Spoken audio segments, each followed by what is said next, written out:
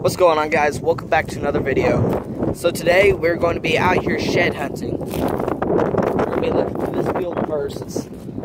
It's that time of the year again. Deer are all dropping their antlers, so I've come out here and we found some sheds here last year. But yeah, we're just going to check out this field first, and then we're going to go to the fence lines in the woods.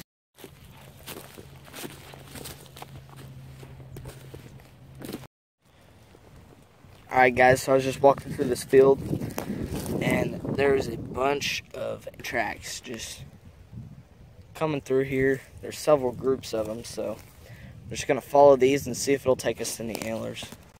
Alright guys, I think I just found our first antler. Hopefully, maybe.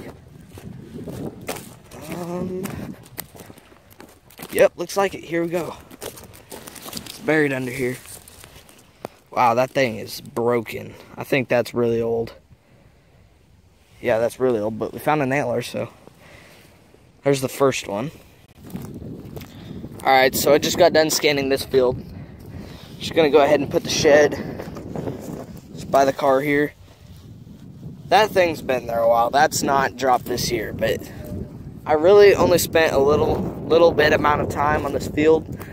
I've got a lot of ground to cover, lots of woods and stuff where I think I'll have a better shot at finding them. I'm on a short time limit. This is just a big field, and I feel like I'm going to hit this again another day. Right now, we're going to go ahead and look for some sheds along the tree lines.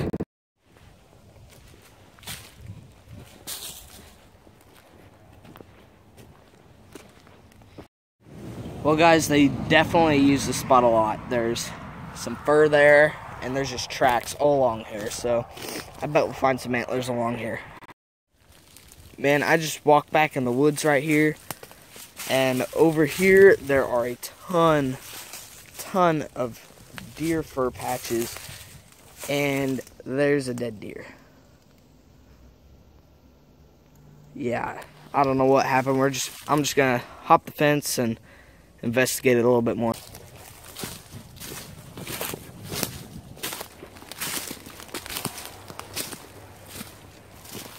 That is a lot of fur. Man, that's terrible. There's a patch over there too. Walk on over here.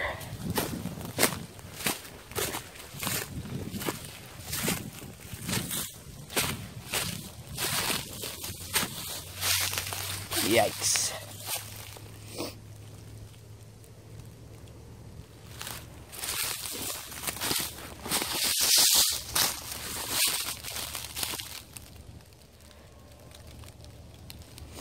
Man, that's just gruesome. That's terrible. Alright, we'll leave it be and continue our search. There's the honkers.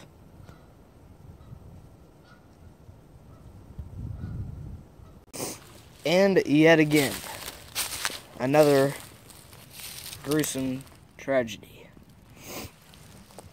I don't know what's going on, but this is like, I don't know. And here's the other foot. There's a foot right there. And there's a foot right here. Huh, I guess we could call this a foot trail. Ha!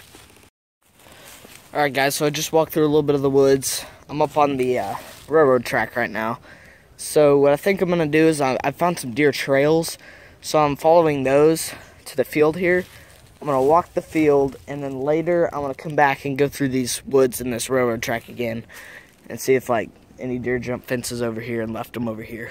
Guys, I've been scanning the edge of this field here, and I think I see another shed in here, so run in here and check it. Yep, there's a shed. Alright, see if I can get in here. There we go. Nice. There we go. Sweet, that's a good one.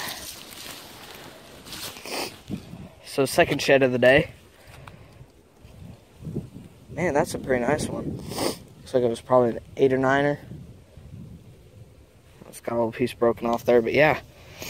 There we go, good shed, just found on the in between these two fields here. So we're gonna keep looking and see if we can find any more. All right, guys. So I just got done with the shed hunt. I was only out there for about an hour, and we got these two sheds. We've got a really nice one here. It's not too broken. It's broken in one spot, and then we've got this old one. I think it was sitting out there for a while. It was just buried, and so yeah, it's got lots of cracks. Tines are broken. So I think maybe when they disced the field, it popped it back up to the surface.